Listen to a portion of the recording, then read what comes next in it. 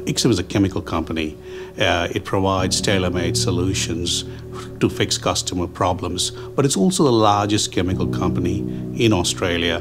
IXOM's roots stem back to ICI PLC and more recently to the floating of Orica as an entity in the early 2000s.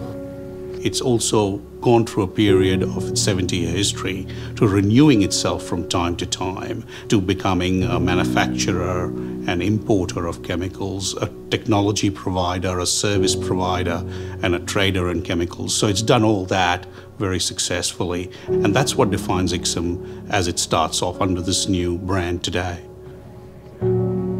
April 2015 was where we started to stand on our own 2 feet. We had to forge an identity, an independent identity as a private company. So that was going to be done through reputation. So our reputation was going to be forged through delivery and repeated delivery. We saw the opportunity with ethylene simply because the existing state of play was that ethylene was being treated like any other chemical supplied to any other customer. We saw that that was not really fulfilling the customer's needs. In terms of the Curtis Island project itself, it was 2012 that came on the radar. A massive project, a project of national significance in the Bowen Basin in Queensland. Tens of $1 billion of investment. From our perspective, it was an opportunity to do what we do well.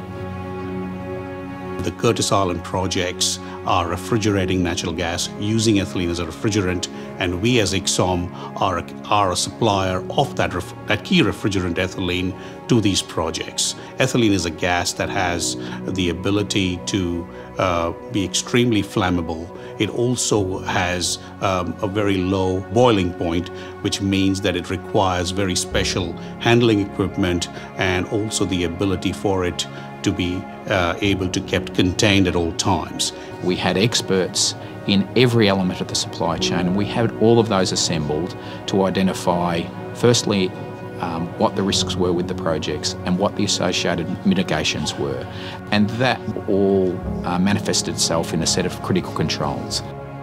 As a result of those risk assessments, what we were able to do was understand that a remote location, a remote storage location should be established, which is in close proximity to the customer, so that we really had reduced the risk footprint of ethylene and also minimize freight movements and handling of the product.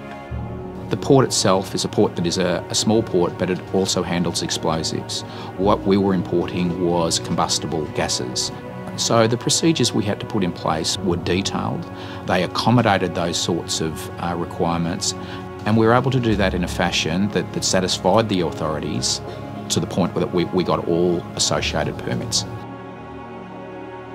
The ability to then take the product on trucks, being able to train our entire transport fleet, make sure that the transport routes were well risk assessed and understood by all the drivers, the inductions, the training of the drivers in terms of how this product would behave, and awareness of the product itself was critical, because what it meant was that the drivers understood how the product needed to flow even from the storage location.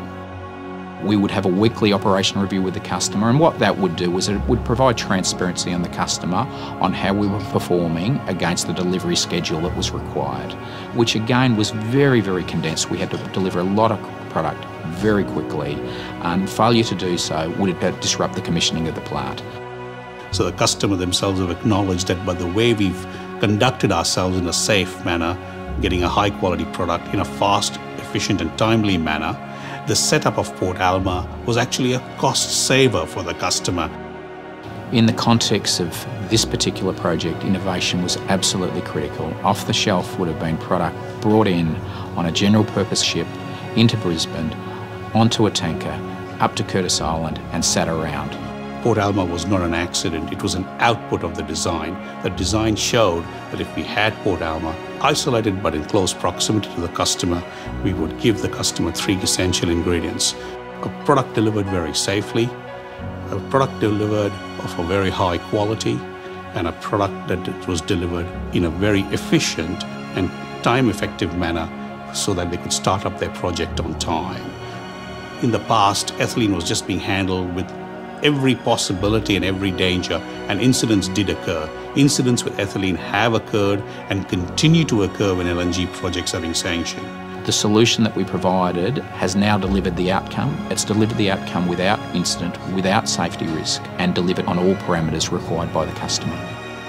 I believe that because we are willing to innovate, the reputation of being innovative is going to take us to the next step.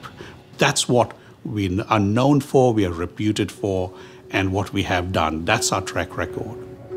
This is a new industry, it's an exciting industry, and it provides Australia a competitive advantage. I view this as a significant milestone that will take us global. I'm confident of that.